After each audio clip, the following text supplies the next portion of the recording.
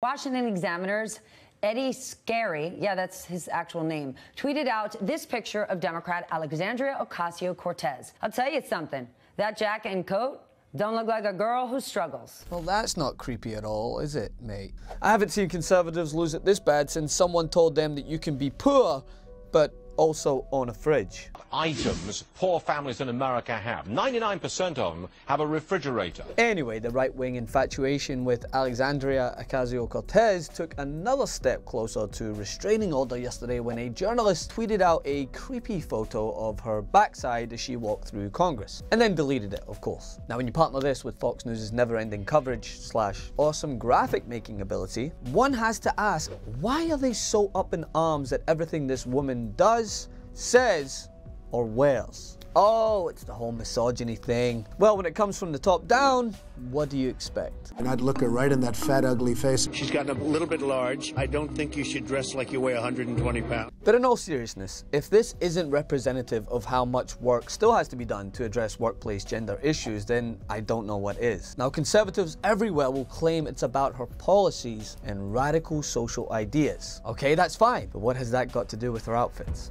If you look at the way someone dresses to frame your argument, that's misogyny. But she, as she usually does, perfectly combated these ridiculous arguments, saying that if she wore a sack, they'd still harass her for it. And let's not forget the time when she brought up the high rents in DC, which is actually a prominent issue impacting millions of Americans across the country. The same political party that claimed to be for the blue-collar, hard-working American. Also note that same party elected a billionaire reality TV star to represent said forgotten Americans, smeared and shamed her for it. In some of those shoots during the campaign, she had these multi-thousand-dollar outfits that could pay a month's rent in Washington, D.C. But wait, I thought liberals were the elitists out of touch with everyday struggles Americans face. Isn't the high cost of living something that everyday Americans face? I mean, not everyone is paid hundreds of thousands of dollars to read propaganda from a teleprompter, but it is good to know that you really sympathize with those Americans you claim to care about. The reality is, anything Alexandria Ocasio-Cortez says or does is going to piss off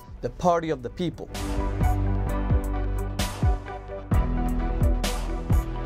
My bad, I mean party of white people. Because she's everything they're scared of. An intelligent, outspoken, unwavering woman of color who has arrived in DC not to necessarily make friends and stand by while creepy right-wingers post pictures of her rear, but to serve the working people who put her in office. Even if that means taking on the powerful, entrenched interests of both parties and shaking up the established order, which, judging by their response to her arrival, has some hedge funds shaking in their boots. For more on this, come over to my Instagram. I want to know what you think at Francis M. Maxwell. You can also become a member at tyt.com/Francis. Want to see more videos like this? Then subscribe to the TYT channel below. And don't forget to become a TYT member.